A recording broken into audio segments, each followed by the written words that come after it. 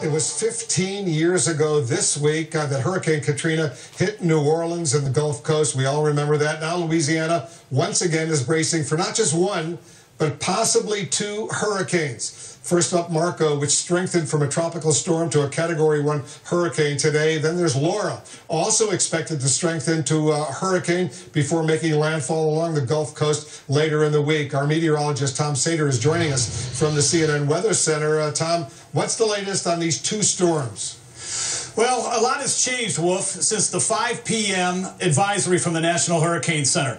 Let me explain what we were expecting a few hours ago compared to the newest advisory.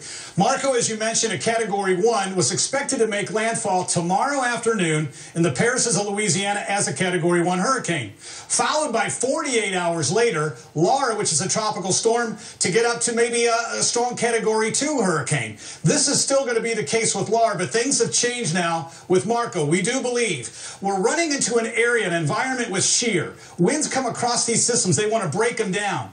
If Marco can contain its status as a Category 1, landfall is still expected up in Louisiana tomorrow afternoon, late tomorrow afternoon. But getting into this dry air now, it seems that Marco, and the models are showing it, wants to fade away somewhat, lose strength, and then stay offshore possibly, drifting westward. It could even fizzle out possibly.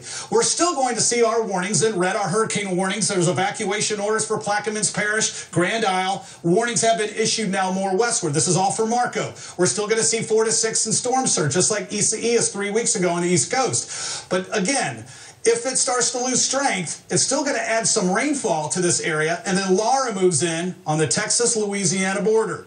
Laura has been devastating parts of Dominican Republic. The video coming out of the flash flooding and the homes destroyed is amazing. Over 500,000 without power. Water rescues in Port-au-Prince. Looks like Laura may stay away from the mountains of Cuba, stay in the warm water. Therefore, it remains quite strong.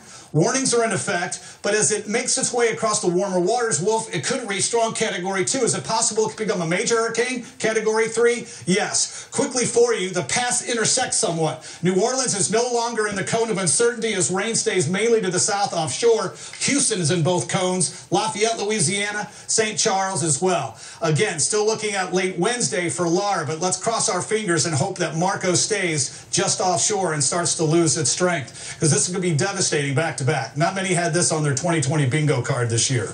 Yeah, and it's amazing, exactly 15 years after Katrina did the enormous damage that it did do. I'm going to stay in very close touch, right, Tom, with you. Thank you very much, Tom Sater, giving us the latest forecast. As we're learning new details right now about